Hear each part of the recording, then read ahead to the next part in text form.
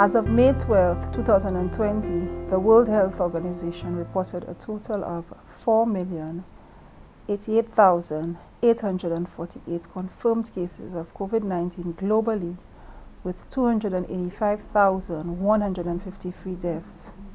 There are now 1,743,717 confirmed cases in the region of the Americas.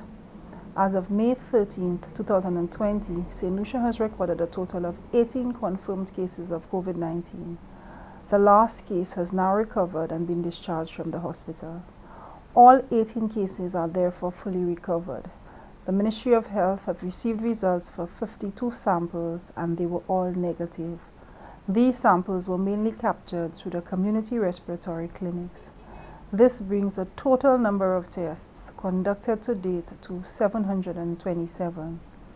Although we are pleased to maintain a low transmission level of COVID-19 in country, we remind the public that we are still at risk and must remain vigilant as the threat continues. As we progress with the phase reopening, we must ensure that all protocols are adhered to. We recognize the efforts of a wide cross-section of the population in adopting the recommended infection prevention and control measures and taking the necessary precautions when having to venture out in public. We would like to see these measures adopted at the community level as well. We call on all community leaders, gatekeepers, and heads of organizations to support the Ministry of Health in the implementation of these measures. We continue to request that every individual practices standard recommendations to prevent the spread of infection. These include regular hand washing with soap and water or alcohol-based hand sanitizer where soap and water is not available. Cover your mouth and nose with disposable tissues when coughing and sneezing.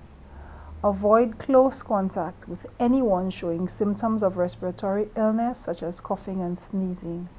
Wear your homemade or cloth mask whenever venturing out from home. Maintain a 6-foot distance when in public, even while wearing a mask. Seek medical attention if you have symptoms suggestive of respiratory illness either during or after travel. Refrain from touching items unless you intend to buy them when grocery shopping and otherwise.